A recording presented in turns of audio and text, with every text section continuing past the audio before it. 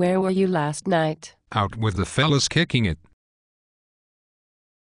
You know how we do. What time did you get home? I don't know, around 2. I didn't hear you come in until 4. Well, if you knew what time I came in, why did you even ask me?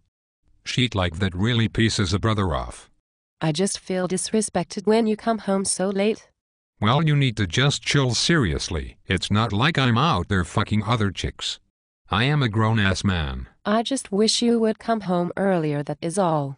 Why, all you do is watch TV and fall asleep. I get bored as hell. Maybe if you fucked more and you gave me more head, I would stay home more. So is that why I go out looking for some hoe to suck your dick? No. Well, that's what it sounds like to me. You think you are not getting any pussy now? Just wait. The only wetness your dick is going to feel is the toilet water splashing on it when you drop a load.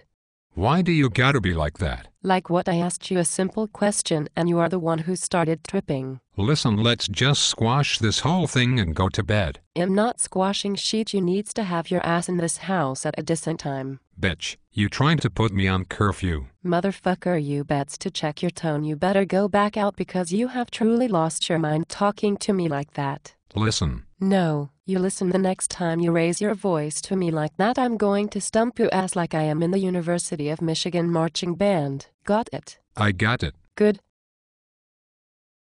Now take your brown ass to bed. You got work in the morning.